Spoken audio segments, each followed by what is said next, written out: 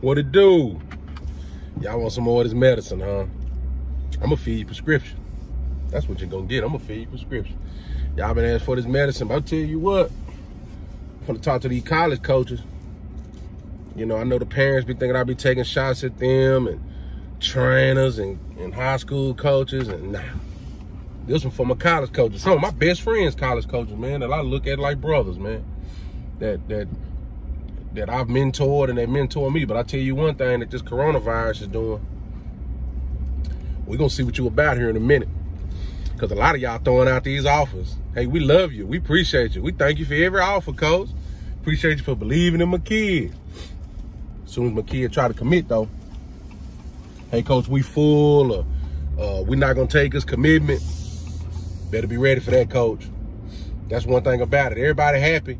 You know, some parents and some kids think, like, these coaches that's out here offering a lot of kids, like, they offering anybody. They not offering anybody. They offering most of the kids who they want. That's what they offering, kids that can come in and be program changes. They not, a lot of y'all think it's favors. Like, people hit me up, hey, man, can you hit up so-and-so, see if they offer my son? No. I'll see if they evaluate your son. They see if they don't know you like that, man, to call in that favor. Yeah, I got to say them favors for me. But back to the subject, like I said, you college coaches, some of y'all out here, some of y'all done offer 70, 80 kids in the last month or two. And some high school coaches, you can't pull that wool over their eyes. Some of these coaches got a lot of clout, got a big reputation. People gonna follow them. I mean, you might end up on a blacklist. I got a blacklist. You know, some schools came off of it because the person that put them on the blacklist no longer works there. The blacklist is a coach that's done a kid wrong. You know what I mean? That's done a kid wrong, man. Like what happened with my boy Stacy Sneed, man. I couldn't let that hurt me, man. Because he a great kid. And I'm not the only person that was involved in his recruit. I didn't help Stacy until the school that he was committed to pulled the stunt that they did. That's when I got involved. And I wanted to make sure, you know, I know my boy Houston loved him. I made sure my boy Juice took care of him. But that's how you get on the blacklist. So coaches, what I'm telling you is, don't get on the blacklist, man. Like, it's, you offer Lancaster kid, Cedar Hill kid.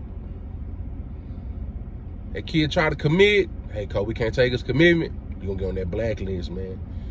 Coach Mann gonna go on Twitter and get after you. Coach Gilbert gonna go on Twitter and get after you. And they know a lot of people, man.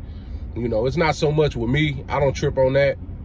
I don't really trip on the, you know, because I understand people fill up and stuff like that. But man, when they coach them kids 5 days a week, sometimes 6 during the season, they see their kid every day, man. That's a different relationship, man. Like I got a different relationship with the kids that play on my 7-on-7 team than the kids who I help with recruiting. This is by far. Then I hate to say it, but I've been out of town. I've been on the road. I've spent 7-8 hours at a 7-on-7 tournament with this kid. I fed this kid. That's a different animal, man. Like, you get a different type of passion about helping a kid like that, man. And so I understand what some of these high school coaches coming from. But like, I was trying to help one high school coach. He hit me up. Hey, coach, can you help me with this kid recruiting? I said, sure, I got you. I said, what's his cell number, man, so I can hit him up since he's not on Twitter. Oh, let me get it from another coach. Say, man, if that kid played a position that you coach and you ain't got his cell number, come on, coach. What type of coach are you? Come on, coach. And I ain't saying you got to have conversations all the time, but come on, coach. You ain't helping that kid if you ain't got that kid's cell phone number, man. You coach the kid. You see him every day. Hey, man, if I coach you, I got your phone number. Every time I've worked at a school, say, man, because I'm going to be the one texting the kids while you're not in class, you know, why you post this on IG, why you post this on Twitter. Come on, man. If you coach that kid, man, 5-6 days a week, man, you got to add that kid phone number, man. But I got to stop rambling. Back to the subject. Coaches, don't think they finna let you make it, man. Because some of y'all finna get tested. And some of these kids out here with 1 or 2 offers, maybe 3. And they finna try to pull that trigger and commit without being on campus. Y'all let these other kids commit without being on campus. So I don't want to hear that, hey, we want to get to know him and get him on campus. Nah, you ain't tell the 6'3" receiver that. You ain't tell the 6'5" lineman that. You offered this 6 foot wide out in this 5'11" corner that want to commit. Nah, coach, I need to know why you ain't take that commitment. And then you need to call his head coach and tell him why. Tell him why. Don't just tell the kid and duck and hide or talk to the parent. Call his coach. Because I'm telling you, when you walk through them doors, it's going to be a different attitude. It's going to be a different monster waiting on you. And I'm going to tell you, Texas, it's a lot of coaches that don't like what I do. You know, I don't, who cares? But a lot of coaches do rock with me, you know, and I talk to them all the time. And they, you know, they'll share that information. Hey, man, we don't fool with this guy. Like today, we got a little group chat. They was like, hey, man, this school don't even walk through the door. They offer kids all over the city, but we never see them come in the door. Say, man, some coaches and some people, they want to know who the hell they sending their kid to, man. For real, man. For real. I'm going to tell you why New Mexico doing so good. Because Jason Linsmeyer, I told somebody this not too long ago, and that's my partner, but Jason Linsmeyer can recruit. He gonna develop a relationship. He'll go in any high school. Cause I used to tell Linsmeyer, like, dog, why you going to Molina? He'll call me when I was coaching at Kimball. Hey, I'm on my way. I'll be on my way when I leave Molina. Boy, what you doing in Molina? Hey, man, you never know. I swear he used to tell me that. I swear he used to tell me that. You never know. I'm telling you, some of these coaches, they trust Linsmeyer. They trust Werheim. Werheim coached at Houston. Sam Houston coached at Texas. He know all these Texas coaches.